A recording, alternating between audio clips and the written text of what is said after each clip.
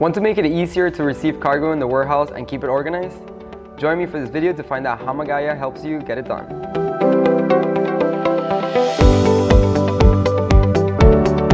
Hi, I'm Franco from Magaya Customer Support. With Magaya software, you can receive information about incoming cargo in advance of its arrival, convert a quote, booking or pickup order, or create a warehouse receipt manually. For this video, we'll show you how to create a warehouse receipt manually. Go to the warehouse receipt list or document view and click Add. All the details you enter here will fill into the document. You can start on any tab, but we'll start on the General tab and explain each one.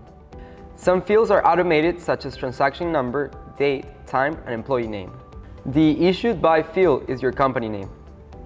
If you select a destination agent, they can see the status of this transaction in LiveTrack. If you have a bonded warehouse and configured it, options appear here. If not, you won't see them. On the Shipper and Consignee tab, you can select from your list of customers, vendors, or agents. Decline to bill is set to the ultimate consignee by default. This is the entity used for the generation of the charges. Use the other fields or leave them blank as needed. The Supplier tab gives you fields to enter details normally found on a commercial invoice. For example, if you have an invoice or PO number, enter it so it will display on the warehouse receipt document. If individual commodities have their own invoice numbers, enter those on the commodity screen later. On the Carrier tab, select the carrier who brought the cargo to your warehouse. Enter other details if needed. The Commodities tab is the place to enter the commodity, also called cargo or item. Look at the Add button. It has two options, one for loose items and one for vehicles, if you have the vehicle feature active for your account. Let's add a commodity. I will add a loose item, but you have options to enter many types of cargo here. If you have items predefined in Magaya, select one in the commodity dialog box from your list, or just type in the description, pieces, dimensions, or weight. If you have a default receiving location set up, it will fill in here. If not, select a location or create one. Leave any fields blank you don't need. Click OK to save the commodity. The items assigned to a location will have a status of on hand. It's better to have the locations and zones defined in advance, but not required. If your customer wants loose items palletized, click the Repack button and select the package type and the items to repack.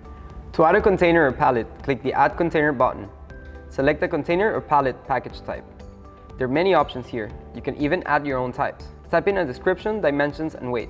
Leave any fields blank you don't need. To copy an item on the Commodities tab, right-click it and select Add Copies. Another fast way to receive items is to use a dimensioner.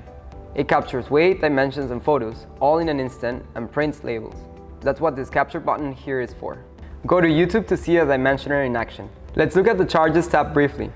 While receiving, you may not have time to add charges such as storage, handling, repacking, shrink wrapping, or other services you provide. Don't worry, this can be entered later. You can also set up charges to be added automatically to every new warehouse receipt, or create a recurrent invoice for storage charges. See our knowledge base to learn more about the automation features in the software that help you work faster and smarter. Another important tab in the warehouse receipt is Attachments. Here you can add files or photographs of cargo from your computer or by using the Binder app. If the driver gives you a packing slip when dropping off the cargo, you can scan it and attach it here. The other tabs are optional. Click OK to save. Here's the document created for you. You can change the template in the Actions menu.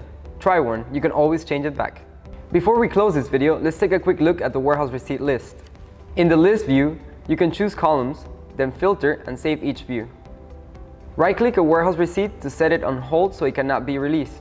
Note that the status must be on hand to do this.